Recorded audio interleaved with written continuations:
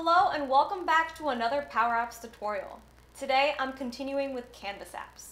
I'm excited to show you the formula needed to display the details from a specific gallery list view item. Before we get started, I want to remind you that this is a continuation of my Trip Planner application. If you see a table, column, or app that you don't recognize, go back to my channel and start from part 1. Let's follow along and get started. Once you have signed in to make.powerapps.com, navigate to Solutions, select the Trip Planner solution that was built in my previous video, Part 1, Intro to CDS. Then find the Canvas app that you have been previously building. Click the ellipsis, and then click Edit. If you've been following along, your screen should look like this. You have your Trip Planner Canvas app with the form at the top, and I've actually added the gallery list view to our main home page. Before, we had added it to screen 2.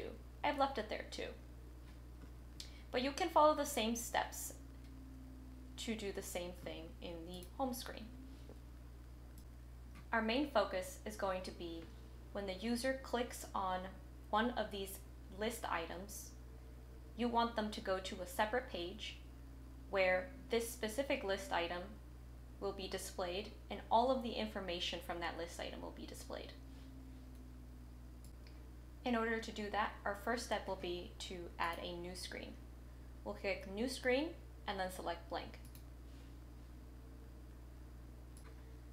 Then we'll want to add a form, but we want to make the mode View.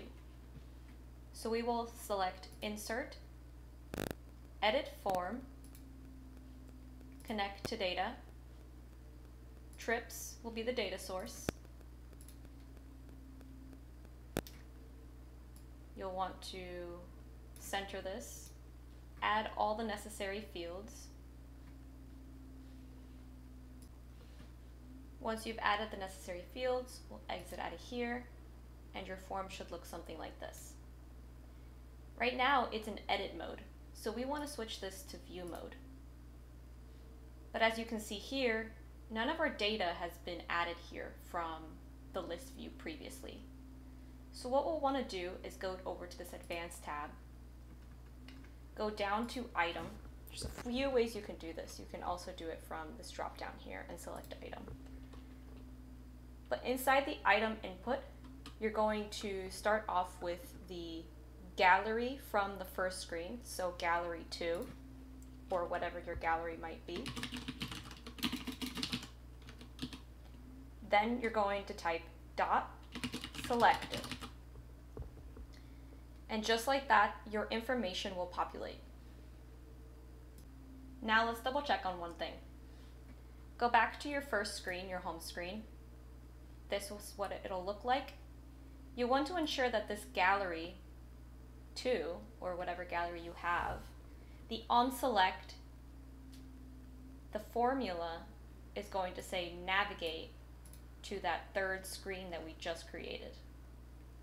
This will ensure that when you click on each of these items, it will take you to that third screen, and that third screen will populate all of the information for that specific item. Once you have ensured that you have navigate in your first screen, go ahead and test it. So you can select any of these, and it'll take you to the third screen and it'll populate all of the information. To not leave this screen kind of bare, I'm going to take the same header from this screen, paste it into this screen, and I'm going to add a icon, the back icon, so that if the user wants to go back to the home screen after already seeing this specific trip, they can do that right on this page. So this back icon, I'll put it at the top left-hand corner, and on select, all you have to say is back, and that's it. Let's test it from the beginning.